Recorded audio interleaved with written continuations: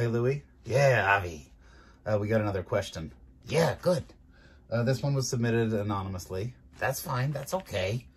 And yeah, they wrote and they asked, well, I'll just tell you that they said that they've been stress eating since the pandemic started.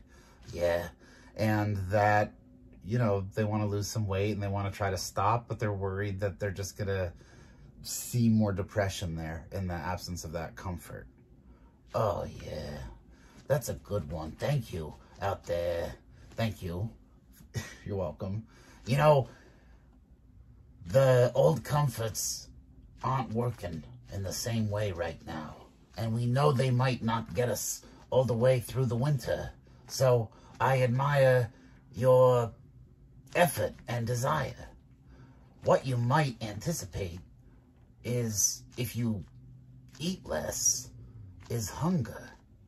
And what hunger can do is plug us back in to our own deeper longings.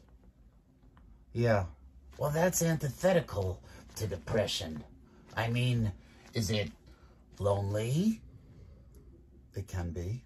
Is it sad? You betcha. But it's not depressed. There's a liveliness to longing, and it can lead to both creativity and a return to self. And, you know, I was walking in the park lately.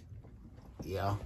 And I saw one of these trees. I don't know which species, but it had this late November bud, early December, you know, before it frosts. Yeah, I know those. I admire those. And I think they've got a cue for us. You know, right now we can plant the seeds before we freeze over of what will yet blossom. Love ya. Oh, also, I think I gotta give up my late night shopping habit. Your late night shopping habit?